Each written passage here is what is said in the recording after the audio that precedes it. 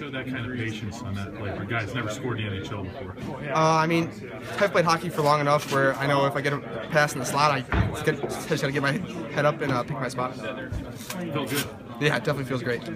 You picked your head up on that play. It's like a veteran move.